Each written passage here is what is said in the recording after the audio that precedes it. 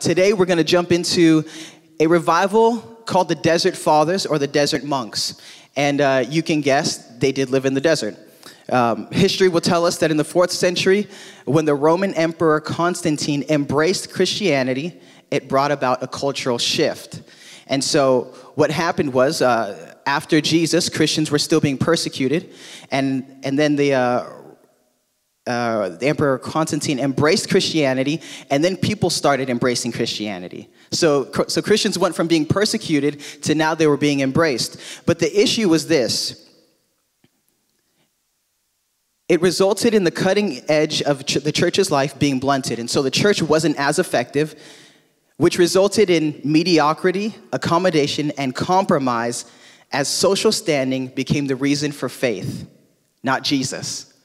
And so people were all about saying they were Christians because they thought it made themselves look better.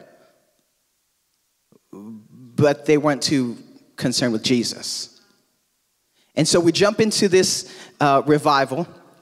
Now, the Desert Fathers was pioneered by a guy named St. Anthony, who wasn't the first desert monk, but he was fairly important. And we'll learn, if you would research it, I would recommend like Wikipedia, because it's pretty accurate. Online, you can search it there, or just Google it, or YouTube, or I don't know what else, what other platforms there are. But research the Desert Fathers, and you'll learn that St. Anthony was born to wealthy parents. Then he heard the gospel preached when he was about 16.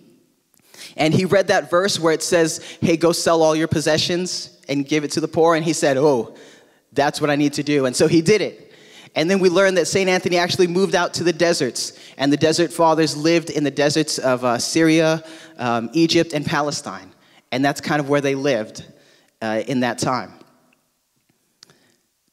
One part that I do want to share before we jump into the scripture to kind of parallel these things is through research of St. Anthony, it says that in 285, he went alone into the desert to live in complete solitude. Complete solitude. That means no one's there. That sounds lonely. I learned about their diet. They actually were like vegan.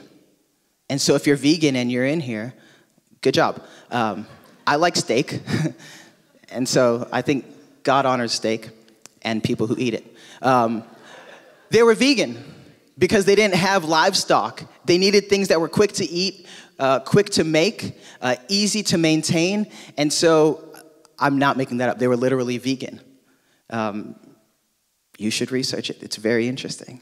St. Anthony died at the age of 105 after leading multiple groups into the desert to live in complete solitude with him. And so today what I want to talk about is the value and the necessity of finding moments in your life that are set aside specifically for God. Like maybe you want to call them God moments or like holy moments, but just time where it's just you and him. It's not all these other distractions. It's literally just you and God. And there's a story in the Bible that I think will help illustrate it for us. If you have your Bibles with you, you can turn to Luke chapter 10. We're going to read verses 38 to 42. Luke is in the New Testament of the Bible. The New Testament talks about the coming of Jesus and the fulfillment of that prophecy. And so we're jumping in, Luke 10, verses 38 to 42. And this is what it says. Now as they went on their way, they, meaning Jesus and the disciples, Jesus entered a village, and a woman named Martha welcomed him into her house. And she had a sister called Mary who sat at the Lord's feet and listened to his teaching. But Martha was distracted with much serving. And she went up to him and said, Lord, do you not care that my sister has left me to serve alone? Tell her to help me. It's what it sounds like when we tell our kids to go clean and one of them's not. He's like, Dad, you said to clean. Can you tell Hendrix to help me clean? But the Lord answered her, Martha, Martha, you are anxious and troubled about many things, but one thing is necessary. Mary has chosen the good portion, which will not be taken away from her. You can write this in your message notes today. Revival comes when we create space for God. Revival comes when we create space for God. Let's pray this morning. Father, in Jesus' name, we just ask that you would speak today, that you would speak clearly, with authority, that we would be able to see you more clearly after the message today, that we would be able to hear you, and God, that we would even be able to feel you. And God, as a church, we thank you that the Niners are undefeated and you've led your team to victory. In Jesus' name, if you believe it, say amen. Amen. 4 weeks and they're undefeated because this is a bye week. They're not even playing today. But I will take it. What is your greatest distraction? Like your greatest distraction. So maybe you've never been in a worship experience where I'm speaking. I love when people actually respond. Like you can actually say stuff. YouTube. YouTube is his greatest distraction. Oh my gosh, there's like 10 answers at once. Netflix, computer, phone, TV, children. Oh, I hope they're not in here. What else? One more. Work. I'm sending this to your boss. Work is his greatest distraction. I went to Instagram this past week to ask, what is your greatest distraction? And here's what people said, some of whom are sitting next to you in those seats. Instagram for sure. Netflix. I don't even know what TikTok means. My bed. That's terrible. Social media, the gram.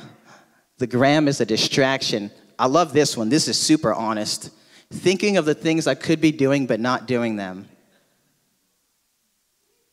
That's not us. She was talking about somebody else.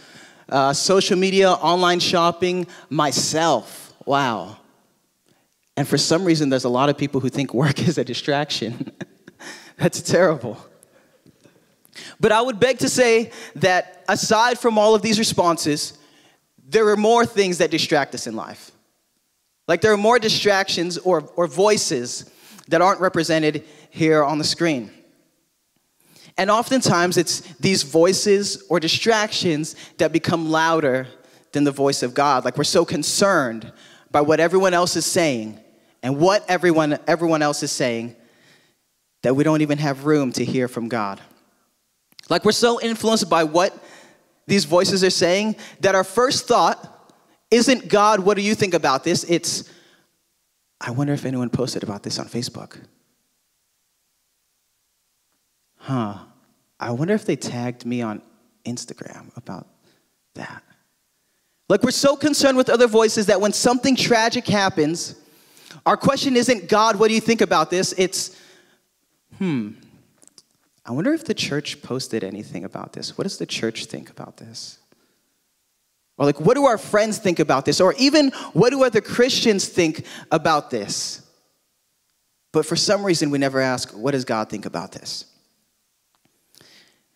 I think that's why the Bible will tell us that Jesus, in his ministry, went away to be with God.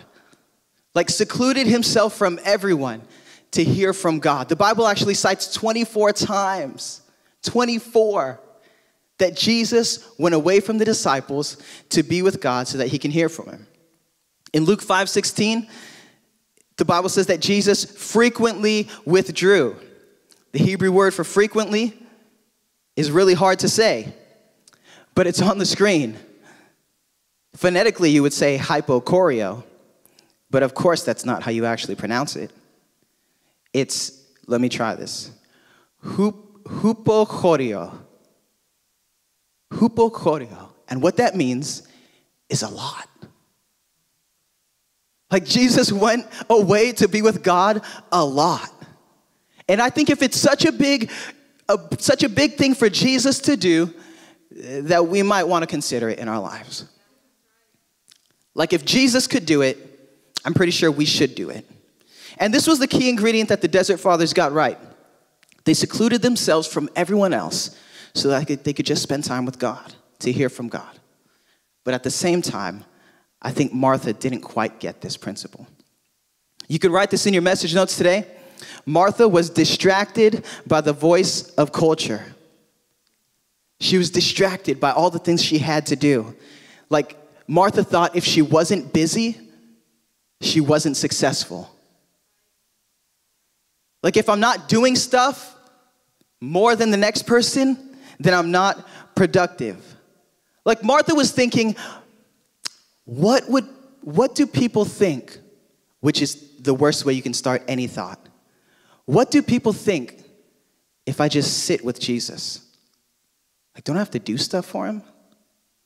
Like, what do people think if I just sit next to Mary at the feet of Jesus? Like, I've got to be doing something. We live in an age today where our credibility is based on our calendar.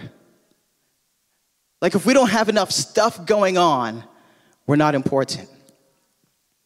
Our schedules. Man, I've got to do more. Yeah. We don't have time to get to that dinner, but let's put it on our calendar. Like, if we do that event too, it'll stretch us thin. Yeah, we should do that. Like, have you ever met someone who just has a million things on their calendar? Like, well, today, I've got to get the kids ready for school. Then I got to go bring them to school. And then I have a mommy meetup at Starbucks with 12 other moms. And then I'm going to go to the library to bring my baby to little baby class they have there. After that, I have lunch with Diane. And then after lunch with Diane, I got to go pick up our oldest because he gets out of school. After he gets out of school, I have to go bring him to a play date with his classmate. They want to have an ice cream date. And then after we do ice cream date, we have to drive across town to bring him to soccer practice. And oh yeah, Johnny has football practice over there too. I must be important because my calendar is full. It's so interesting how maybe you've come across this, how when you ask someone how they're doing, hey man, how are you? Oh my gosh, I'm so tired. As if it makes them more important. Like if I'm not tired and I'm not so busy, that's not us. No, not at all. Like we live in a culture today where people say, pics or it didn't happen. Like I have to prove to you through my picture on Facebook and Instagram that I live a busy life, that I'm worth something, that I'm important because I go places and I do stuff. See, Martha believed this lie. Martha believed that if she didn't check enough items off of the list, that Jesus would never love her. Martha believed that God was pleased by her ability to be busy. Well, if I just keep doing stuff, God's got to honor that. If I just keep moving, if I just keep trying to fix this and try to take care of this, if I just add more things to my schedule and my calendar, then they will know that I am important because my schedule says so. No, it's not us. Not at all. See, what Martha failed to realize, and you can write this today, is that who is more important than do. Like Jesus doesn't care about what you do. Jesus doesn't care about what you've done. Jesus cares about you. Aside from action, Jesus cares about you. Just because you're you. Like, I love my kids. I really love them if they clean up, but I love them anyway, just because they're my kids. Maybe you've come in here today and you're not too sure where you stand with Jesus. Can I just help you out? He loves you. And maybe you're waiting for like an asterisk attached to that statement or an explanation of it. But the beautiful thing about the gospel is that that's it. Jesus just loves you. Like Jesus is always for you, and he's always been for you. It doesn't matter what you did or what you've done or what you're going to do. Jesus just loves you. It's like the great prophet Bruno Mars said, when Jesus sees your face, there's not a thing that he would change because you're amazing just the way you are. Come on, turn to your neighbor and tell him, you're amazing just the way you are. Don't look that verse up, please, because it's not in there. Matthew 3:17, the Bible says that Jesus was being baptized and that the clouds parted from heaven and a voice came from heaven and said, "This is my son with whom I am well pleased." God looked at his son before he had healed anyone, before he had fed the 5,000, and said, man, I love my son just because he's my son. And I would tell you today that God is looking at you right now and he's saying, that's my son and I love him. That's my daughter and I love her. And there's not a thing that can change it. The second thing is that Martha was deceived by the voice of the devil. Can we just, we're in church, there's a God and there's a devil. It's not scary. It just is. There's a heaven and there's a hell.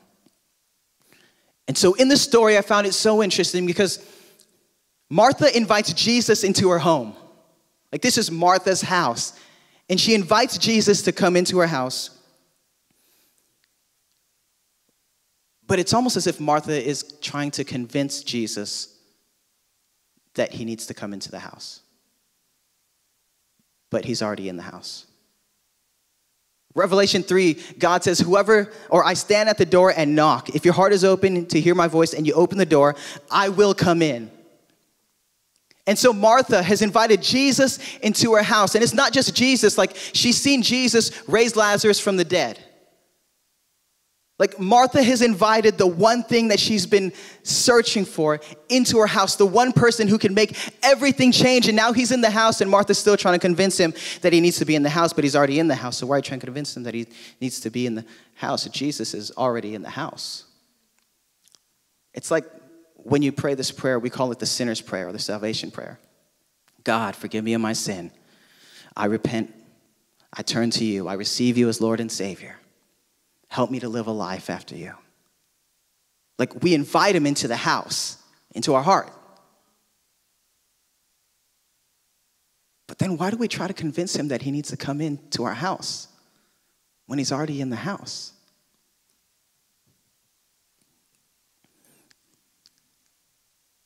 The word devil or the name devil means Satan, and the literal definition means accuser. I think this is what Martha was battling. Was that the voice of the devil was so loud in her thoughts or in her ear that she didn't realize what she had wanted all along was sitting right in front of her.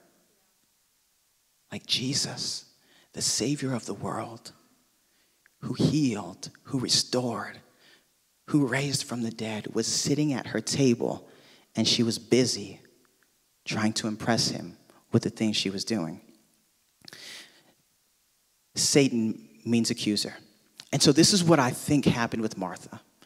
I think she was deceived by the devil who accused her of not being good enough. You prayed that prayer, but that didn't actually work, Martha. You actually have to do more stuff for Jesus. And then Martha's like, oh yeah. Let me clean this up. Let me get this ready. And the devil was in her ear. Man, you're not good enough, Martha. You're not good enough for Jesus' love. And so Martha was like, yeah, I gotta clean this up. All right, I gotta wipe this mess. And the devil would say to her, Martha, you're a fake. You're a fraud. You might impress these people on Sunday morning, but I know what you did last week. And so Martha was so deceived that she thought she had to do stuff to impress Jesus when he was already in the house. That's why I think it's so important in our lives that we hear the voice of God. Because in that moment, Martha should have been reciting back to the devil what God said about her. In that moment of feeling wow, maybe I'm not good enough, Martha should have went back to John 3:16 and said, well, John 3:16 says, for God so loved the world that whoever believes in him would not perish but have everlasting life. I am good enough. What Martha should have said in that time where the devil was deceiving her in her thoughts is, hold on, I was created by Christ. I'm his workmanship. I'm called to do things not according to my thoughts, But according to what this Bible says, hold on, I am good enough. Because Matthew 3:17 says that God looked at Jesus and said, this is my child with whom I'm well pleased. God's well pleased with me. Hold on, wait. I don't have to do anything else. Because when Jesus died on the cross, he said, it is finished. And if it's finished, then why am I trying to impress Jesus again? Jesus is already in the house. We do this thing here at Experience Church called First and 10. And I would encourage you, this is like another tool to go in your tool belt. First and 10 means the first 10 minutes of the day. It's like a football analogy. We say to spend time with God. Let God's voice be the first voice that you hear. Before anyone gets up, spend time with God. And one of the ways we do that is through this thing called the Bible app. And so what we do as a church is we're reading through the Bible in a year. It's hard. Or we're trying to read through the Bible in a year. And so I would just encourage you, hey, every morning, maybe one morning this week, wake up and jump on the Bible app, join us as we read through the Bible in a year, and let God's voice be the first voice you hear in your day. And see how that changes things. In Romans, the Bible says that faith comes by hearing. And hearing the word of God. But I so believe that faith comes by hearing the word of God, but really by hearing ourselves declare the word of God. Like, it's one thing if you just come on Sunday mornings and you hear me talk about the Bible. It's another thing when you get home and you open this up and you start reading. Wow. Jesus provided for 5,000 people when there was nothing to provide them with. He multiplied those things. Wow. Wow. Jesus has a story about how he would leave 99 sheep to just go find one. Wow, he must really love me. Like, you get in here and you read it, and honestly, the Bible in the year is the best way to do it, because otherwise you end up doing this. I don't know, maybe you've done it before, because the Bible is intimidating. Like, this is a big book, and where do I start? Maybe you've done this, where you do this. God, speak to me today. Speak to me today. God, if you're real, you will speak to me. God, I will never listen to Drake again if you would speak to me today through this verse. But they and our fathers acted presumptuously and stiffened their neck and did not obey your commandments. Amen. You ever done that before? Just jump in the Bible app. They have it set up for you. Just read what it says to read. Or maybe that's too much. Just start reading the verse of the day. I think that's a great place to start. And start remembering those verses so that when you get those thoughts, when the devil would come and attack you in your thoughts, that you have something to fight back with.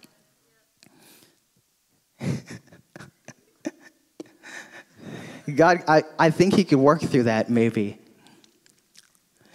The Bible says that David encouraged himself in the Lord. We went to Santa Cruz a few months ago. My family, me and my wife, our two oldest, Micah and Hendrix, and my wife was still pregnant with our third. And we're at Santa Cruz, which is, I grew up in Hawaii, so any beach for me, like, Santa Cruz is kind of a beach. And so we went to Santa Cruz, and we're playing, and we're having fun. My kids love the sand. They jump in the water, jump back out, roll around in the sand, get up, they're a mummy. Like, it was incredible. We had such a fun time. And I always kill the fun early. And so I said, hey, boys, and they already know what that means. I said, let's pack up, let's go. Like, I'm tired. And so we're getting ready to pack up, and we're putting things away. We had this really cool umbrella that we just bought that you stick in the sand, and it just stays upright and doesn't move. And so I'm packing that umbrella up, and I look up for a second, and I say, okay, there's Micah. He's 5. Okay, there's my wife. Where's Hendrix? Hendrix is our 2-year-old. Man, this is weird. Where's Hendrix? And so my first thought is, I need to look at the water, right? Because like, he can't swim. Like my son is like this tall. Like he definitely can't get over the water. And so I'm looking at the coast. I'm looking for his watermelon swim shorts. And I'm looking around and I can't find him. I say, okay, well, that's good. Like, he's not in the water. That's good. And then my wife watches all these crazy shows like 2020, Dateline, and 48 Hours. And I watch Criminal Minds. And so we're thinking like the worst possible thing could happen. And so I look back to the boardwalk. Because I'm thinking if someone snatched him, I'll be able to spot him running towards the boardwalk. And so I look, staircase, staircase, staircase, no watermelon swim shorts. So I'm thinking, man, water, he's not in there. He's not at the boardwalk. Where the heck is my son? And so we're running down. My wife is yelling at the lifeguard, hey, we can't find our son. And I'm running down the beach, and I'm just running up to random people, and I'm like, hey, have you seen this little boy? He's like this tall. He's wearing watermelon swim shorts. No? Okay. Have you seen this guy? He's like this tall, watermelon. No watermelon swim shorts? Have you seen this guy? He's like this tall. You can't miss him. Watermelon swim shorts. Have you seen him? And I'm going all the way down the beach, and nobody had seen him. And so I turn back, and I start walking back, and to my surprise, there's Hendrix walking with this lady, smiling as we're crying. I say, Hendrix, what happened, dude? Bird. I said, what? What'd you say? Bird. He was chasing this stupid bird and ended up a quarter mile down the beach, just chasing this bird. Like, dude, come on, man. But in that moment, you have to understand, like, there were some thoughts in my head. And I feel like the devil used that and tried to take advantage of that moment because I heard questions like, dude, are you going to be a good dad? And then I heard accusations like, man, you're a terrible father. You lost your kid? What's wrong with you? And then I heard these other things like, man, you go up on stage on Sundays and you lead people in worship, but you can't even keep track of your kids.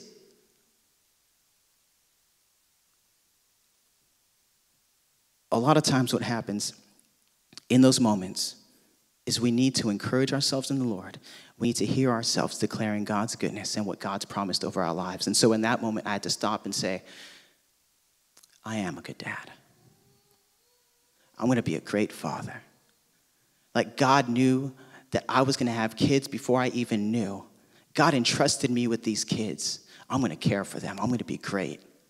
No, just because that happened, that doesn't determine how life is going to be moving forward.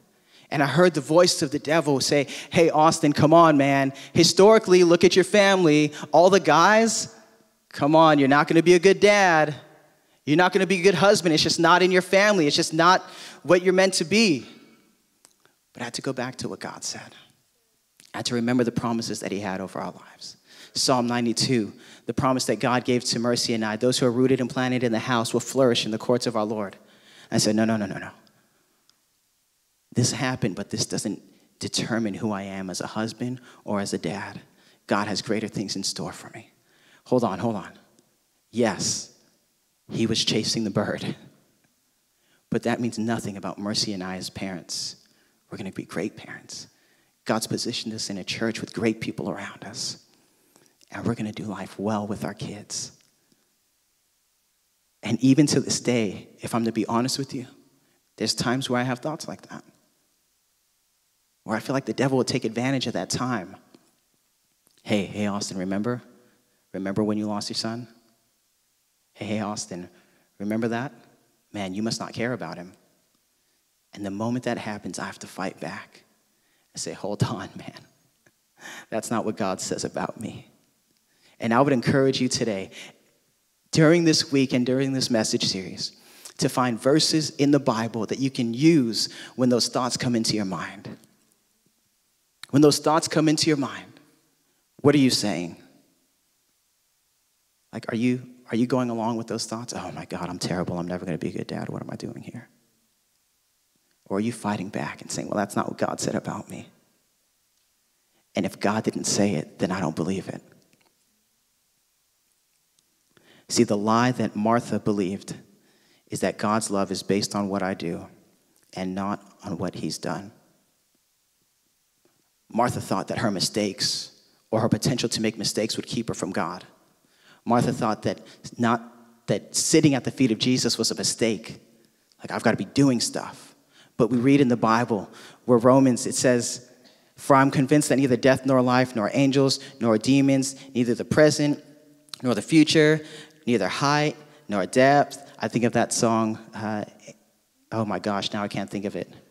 Ain't no mountain high enough, ain't no valley low enough, ain't no river wide enough to keep me from you. That's like God.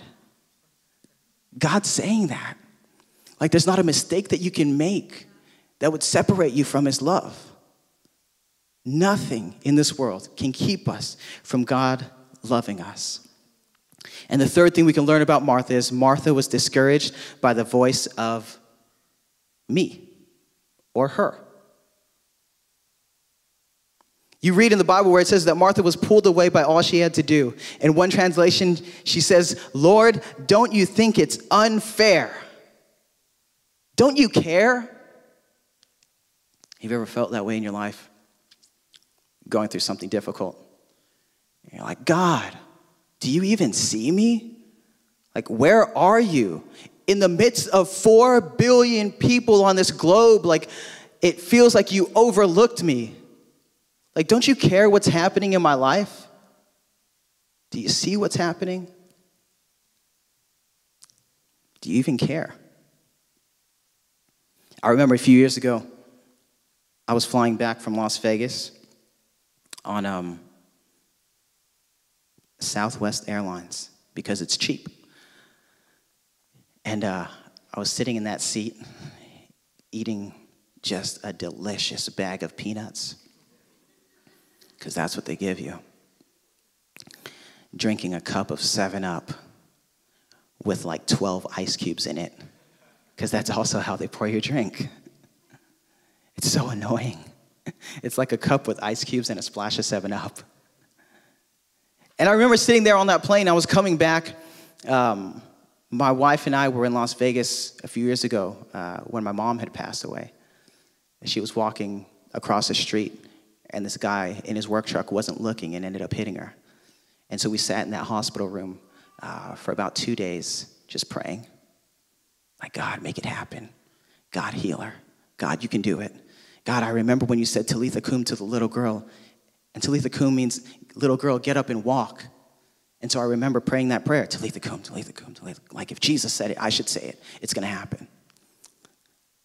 And so we're flying back from Las Vegas because nothing had changed. She had actually passed away. I remember thinking these thoughts, just like Martha would think. God, don't you care?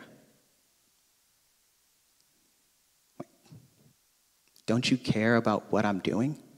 About like what I've done? Like every Sunday, God, I lead people in worship, and this happens to my family? Like, God, I'm a good person. What the heck?